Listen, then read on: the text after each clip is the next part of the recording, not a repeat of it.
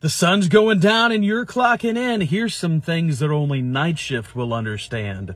We are Nightshift and we understand that there are things that go bump in the night, but we are the people who bump back. This is Paranormal Nightshift, your fan-submitted stories told right here. Today we're going to cover a topic that's been around for thousands of years. Stories of doppelgangers, mimics, shapeshifters, whatever you want to call them. They look like people you know. They might even sound like people you know, but nobody knows what they are because they're not people. Tim W. writes, I work in manufacturing. I'm in the maintenance department. We had a situation where I had to go into a confined space and we were all getting rigged up.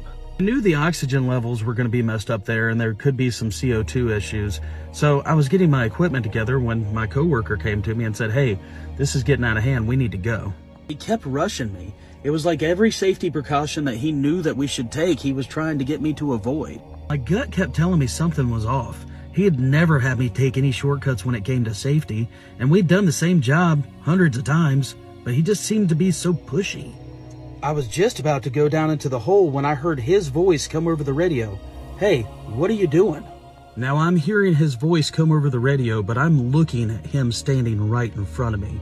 And whatever it was standing in front of me just gave me a smile. Hand to God, disappeared.